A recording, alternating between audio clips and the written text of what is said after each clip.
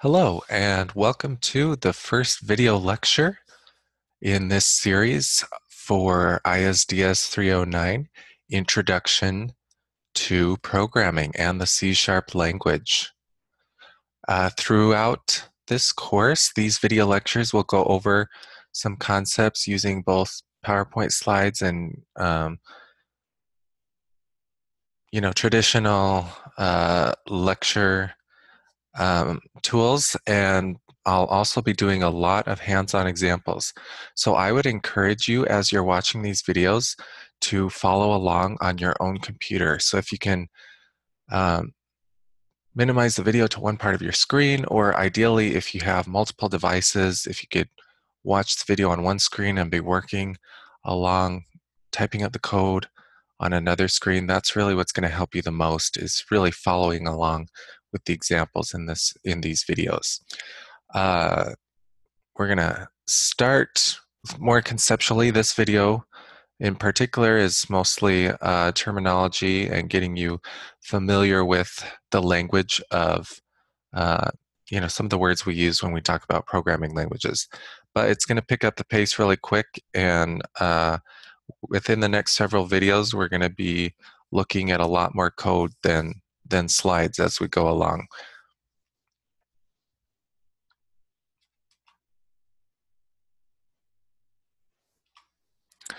Okay, so right now, most of you probably haven't done much programming, much coding, and so what's on the screen for you right now might just look like total nonsense garbage, something you have no idea what's going on.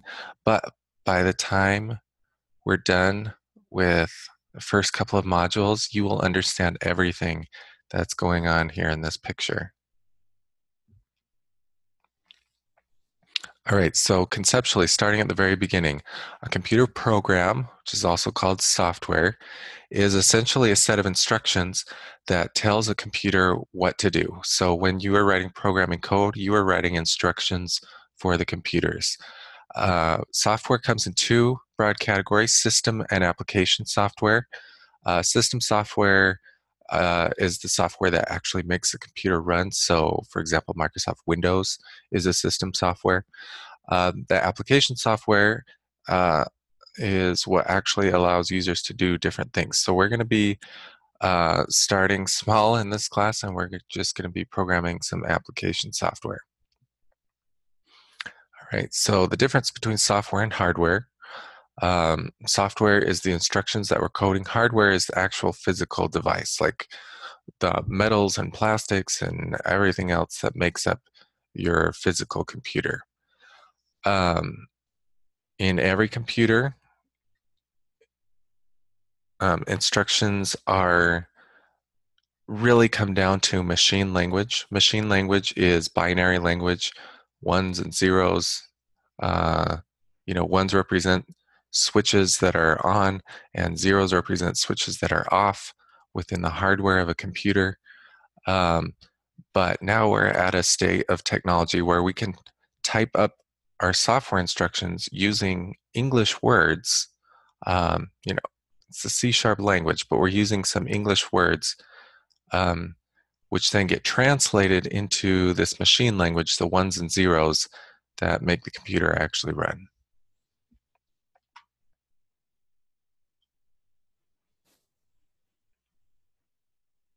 All right, so C# is one of those languages that we call a high-level programming language. As I said, we use keywords that are English words that you can understand, such as read, write, add. And so when you're looking at a programming language such as C#, it's easily decipherable once you know how to navigate it, which is what we're going to be learning to do in this class. Just like any other language, C# and other programming languages have their own syntax, so they follow rules of the language. The words that we use are English words that you already understand, but it's the syntax that's really different. That's really what you have to learn when you're taking a course like this one.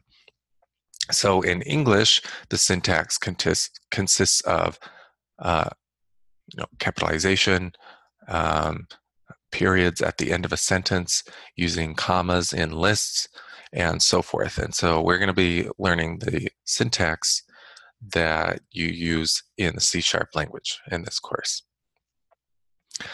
All right, another key word to be familiar with is a compiler. A compiler is a piece of software that translates high-level language statements, such as those we use in C#, into that machine language, the binary that the computer can actually understand.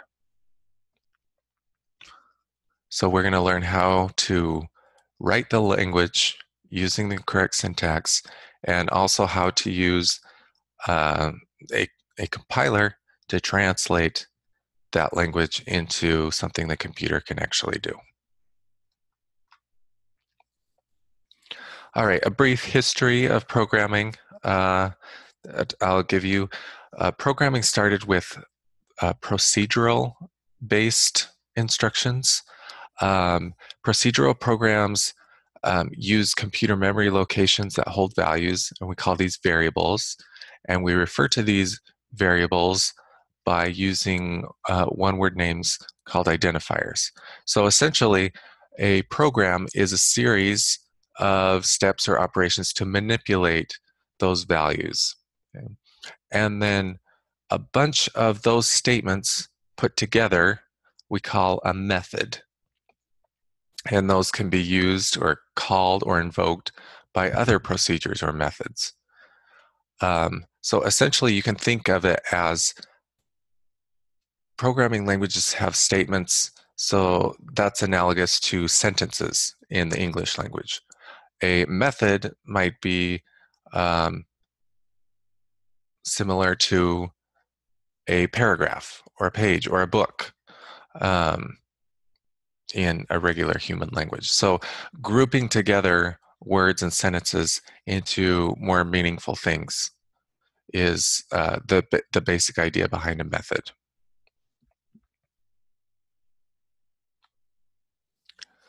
Okay, object-oriented programming is a specific type of programming. It's an extension of procedural programming that really uses the grouping and the language of the programming code to represent something in the real world. So C# is an example of an object-oriented programming language. So what happens in an object-oriented language, and this will make more sense as we go along throughout the course, but I'm just trying to set you up at a high level, introduce you to these keywords. As we see examples throughout the course, this will make more sense. But in a C# or other object-oriented programming languages, you group together your statements, your methods, your language in order to represent something in the real world.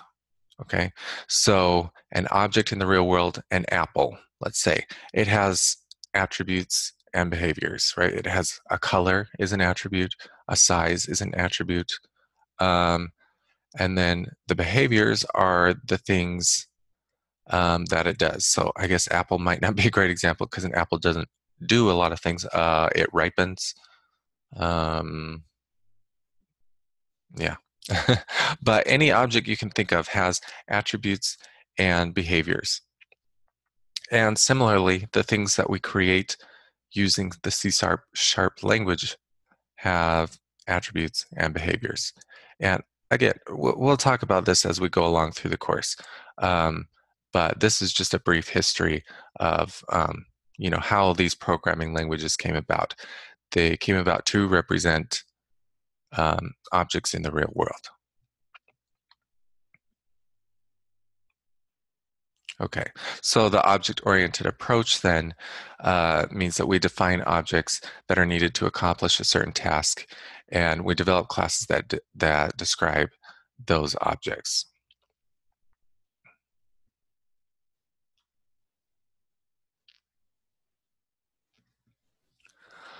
Okay, a class in programming language is a category of objects or a type of object.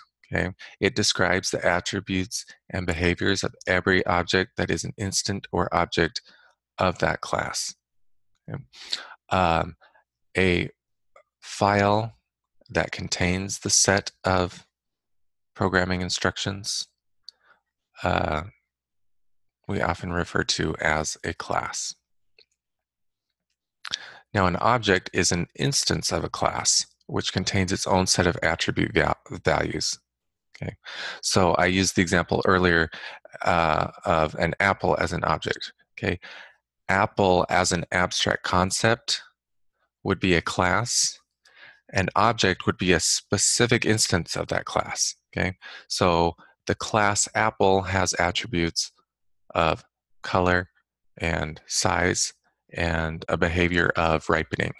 Okay, an object would be a specific apple that has the size 4 inches tall, color red, ripens at a rate of, how,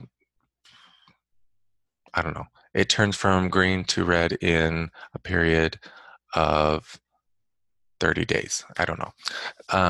But the idea is a specific object with specific values for an attribute is an instance of a class, whereas a class is just that abstract concept.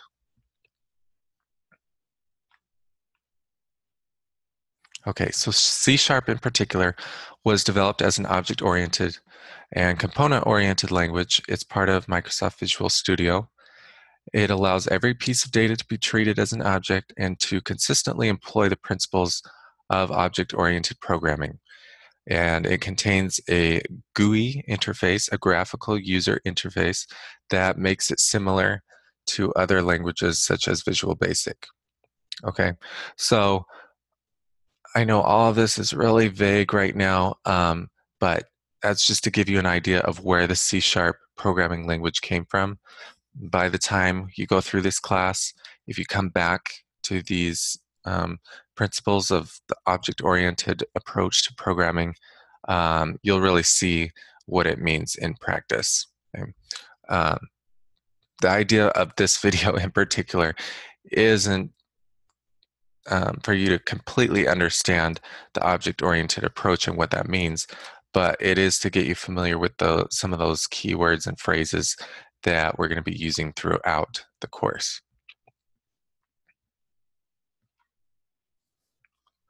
All right, C# was modeled after the C++ language. It was created to be easier to learn than other languages such as C++. The C# language is very similar to Java. If any of you happen to have learned Java before, this class is going to be a breeze for you. It's also somewhat similar to Visual Basic, okay? A little more concise than Visual Basic. Just to give you an example, I had learned Java and I had programmed things in Java over several years. And then when I was asked to start teaching this course for Cal State just over 2 years ago, I just picked up the language within a couple of weeks before starting to teach the language for this 309 course. Okay, so that's one of the beauties of learning one programming language is once you learn the concepts of programming, it's very easy to pick up other programming languages. Okay? It's just this first one that's going to have a high learning curve if you've never programmed before. If you have programmed, even in languages besides Java and Visual Basic, this course is going to be a lot easier for you than if you've never done any programming at all. Now, the C# programming language, as I mentioned a minute ago, is part of Microsoft's Visual Studio platform. And at this point in time, you should have already downloaded and installed Visual Studio onto your computer.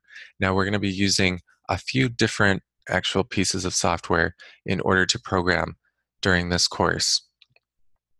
Okay, one of them being the Visual Studio environment itself, but we're actually not going to be opening up and using the Visual Studio full application during our first couple of modules. Let me just show you.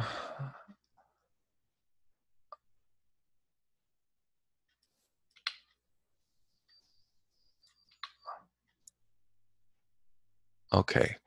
In Windows, if you click on the Start menu and you start typing Visual Studio, here's where you can find the Visual Studio app that you installed for this course. Now, as I mentioned, we're not going to be using that for a few modules. What we are going to be using is if you, again, open your Start menu and type in developer command prompt, we're going to be using this application during the first two modules. It's a text-based application, and I want you to be familiar with using the text-based application before we get into Visual Studio itself. Another piece of software that we're going to be using is text editing software such as Notepad. So that comes on Windows. If you open the Start menu, type in Notepad. We're actually going to be using Notepad to program our very first piece of software in one of the next videos that you'll watch. There are other text editing softwares out there that are really great for doing simple programming. One of them is called Notepad++. Let's type it out here. So if you do just a Google or internet search for Notepad++, it's a free download. And the nice thing about Notepad++ is it works pretty much the same as Notepad, except it helps you format your words, your programming language, and so forth, using different colors, indentation, and formatting. It recognizes different programming languages. And I'll show you an example of that in one of my videos here for chapter 1. But it's a great tool to look into. So those are the main tools that we'll be using: the text editing software such as Notepad, or if you want to install Notepad++, the developer command prompt for Visual Studio, and then of course Visual Studio, the application itself, which we will get into starting in chapter 3. So we've laid the foundation, talked about some of the keywords, background, and history of C#. So in the next video, we're going to get more practical and start from the beginning, do our very first program, and jump right in.